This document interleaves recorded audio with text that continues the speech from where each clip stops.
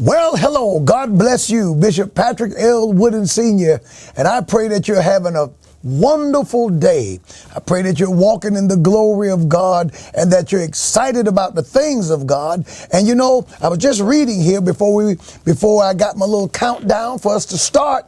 Peter said this in 2 Peter chapter 3 and verse 18. He says, but grow in grace and in the knowledge of our Lord and Savior, Jesus Christ. But grow in grace, but what? He says in verse 17, ye therefore, beloved, seeing you know all these things before, beware lest ye also, being led away with the error of the wicked, fall from your steadfastness. But he says, rather than falling from your steadfastness, grow in grace, grow in your steadfastness, and in the knowledge of our Lord and Savior, Jesus Christ. My friends, listen, there are one or two ways that you're going to respond to the times in which we're living. You're going to either cave, and you know you can't do that, or you're going to grow, because you can't remain the same. We've got to move on up a little higher. And I'm excited about what God is blessing us to do.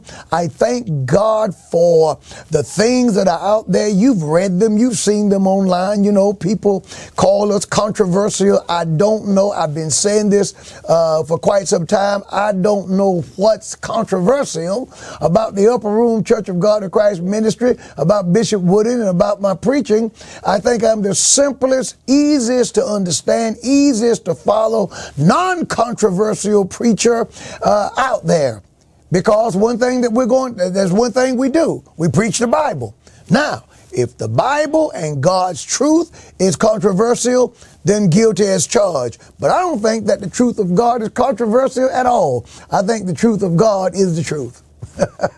I think the truth of God is the solution to all of society's ills and problems. I think the cross, I think the gospel of Jesus Christ is the key to every man being saved and delivered and on his way to heaven. And I'm excited about God's truth. I tell you what's happening. We're seeing the world move away from God's truth. And look at the things that we embrace as we move away from God's truth. We're talking today about things. We're arguing today about things. We're discussing things today that just 5 years ago would have been unthinkable. 20 years ago would have been unimaginable. And yet today we're talking about codifying them into law. We see our children being taught wickedness. We see schools, educators, hospitals trying to convince even our children at an early age that mutilation is all right, that a man can turn himself into a woman can turn herself into a man. We're hearing artists sing to the church and tell our girls to be thotties, and members of the church defend the artists. I'm telling you that, listen, there are things going on. There's only one or two ways that you respond to error. You either you cave to it or you grow beyond it. And I'm telling you, my friends, you and we are going to continue to grow in grace. Grow in grace and in the knowledge of our Lord and Savior, Jesus Christ, and he's going to bless us and he's going to keep us. Now, I'm excited about tonight's teaching. I could hardly wait. You know, the Lord moved in a mighty way Sunday, and I really didn't get a chance to get into the heart of the message. And I want you to meet me tonight right here at the Upper Room Church of God in Christ. We're going to start on time, and we're going to walk in the scriptures, and God is going to bless us real good.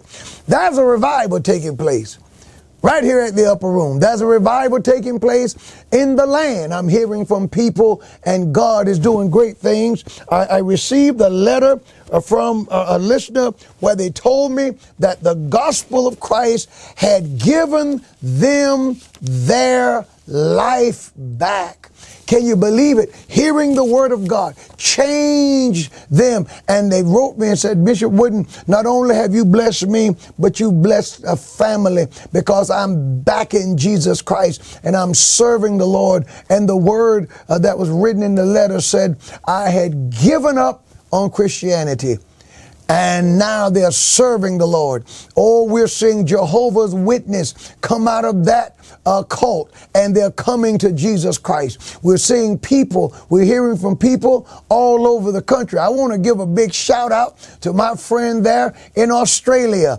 Someone said, thank God, and they called me the hammer. Well, we're going to hammer God's truth for as long as we have life in our bodies, and the Lord will anoint us to do so. We're sending a big shout out to the saints who follow us, from California, New York, Florida, where people, even last night as we had our new members reception, people who have moved from as far away as California to Raleigh, to be in the service, to hear the gospel, to be a part of the church. God is doing great things. Thank God for our friends down in Georgia. Thank God for our friends from Texas who are coming this way because of the word of God. My friends, there are people who are excited about the word. Don't let anybody fool you. The word of God is right. The word of God is powerful, and the word of God is for you. So I want you to join me tonight right here at the Upper Room, Church of God in Christ, for Bible study. That one didn't go off real neat. But hey, Bible study. We're going to study the word of the Lord together, and the God of the Bible is going to bless us real good. I'll see you right here tonight. God bless you.